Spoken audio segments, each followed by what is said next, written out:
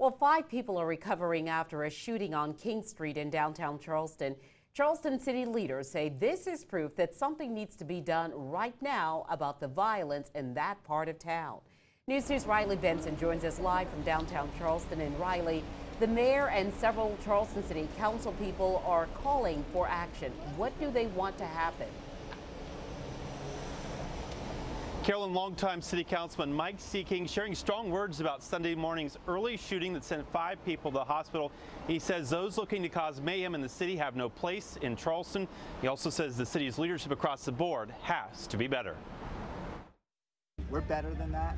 We're definitely better than that. I'm going to continue to be better than that. And I will be out here every single night on this street until we prove that we're better than that. 2 shootings in a matter of hours, one in the heart of Charleston, sending 5 people to the hospital. City leaders saying they've had enough.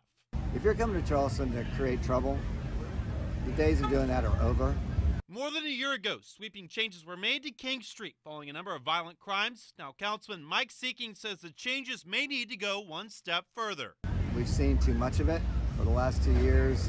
There have been nights where it's just been ridiculous. The changes already in effect include one-way traffic and increasing police presence and lighting. Charleston Police Department says violent crime has decreased, and as with any other crime, they're pursuing every lead to find those responsible for Sunday morning shooting. We're making every effort to reduce crime, and all these changes that we've made have had a positive impact in that area overall. Councilman Seeking says police, elected officials, and local judges need to step up in order to deter violent offenders, tackling the issues of illegal guns and repeat offenders roaming Charleston streets. Making sure that people who come here to do things that they shouldn't be doing are held accountable, and that's what we got to do. And that starts here, not anywhere else. Even with Charleston police saying violent crime is down, Councilman Seeking's, much like he was last night, says he plans to be on King Street every night until the message has been received. If you come here, you're going to be met with stiff resistance, harsh consequence, illegal guns, illegal activity that isn't here to better our city, has no place, and we're over it.